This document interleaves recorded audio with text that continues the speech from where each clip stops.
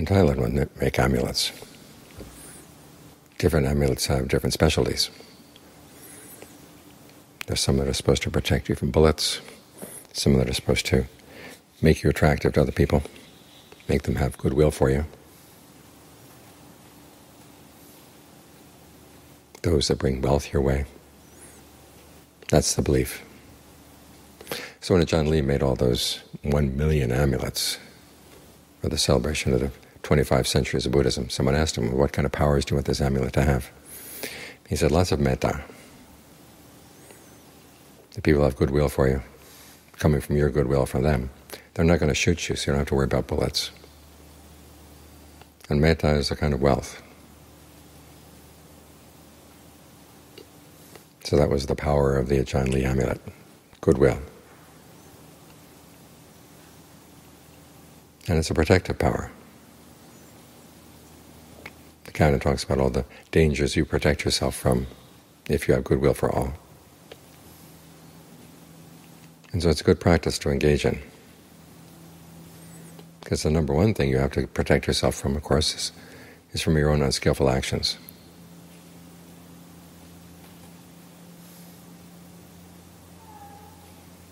Of Ajahn Mun's students, the one that Ajahn Mun taught the great chant on goodwill. The first one apparently was Ajahn Kao. And Ajahn Kao, he'd gone off as a layperson, and he came back and found that his wife had been having an affair with somebody else. His first thought was he was going to kill them, the two of them. Then he realized, nope, we better not do that. So he left and ordained.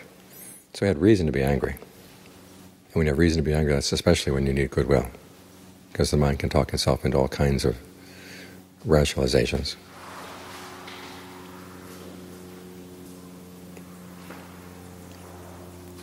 But the big reason for the goodwill is protecting yourself from yourself. When you have yourself protected that way, then what happens outside doesn't matter so much. After all, we all have our karma, good and bad.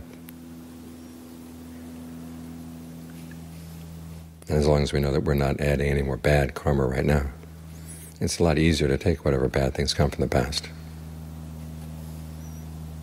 After all, the Buddha said that's one of the ways you protect yourself from past bad karma, is having unlimited goodwill for everybody. So look at your goodwill. Is it unlimited? Is it for everybody? Are there people from whom you hold it back? Well, talk to yourself. Reason with yourself. Until you realize that you don't gain anything by withholding your goodwill.